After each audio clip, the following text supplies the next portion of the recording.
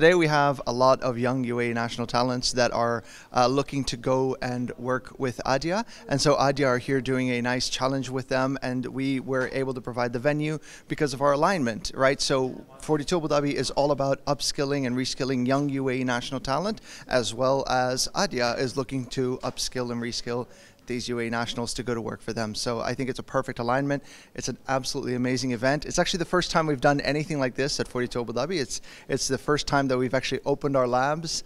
So it was very interesting. It was a learning experience, but I think it was an absolutely amazing, amazing opportunity. And so it's a perfect alignment. We're very happy to have them here.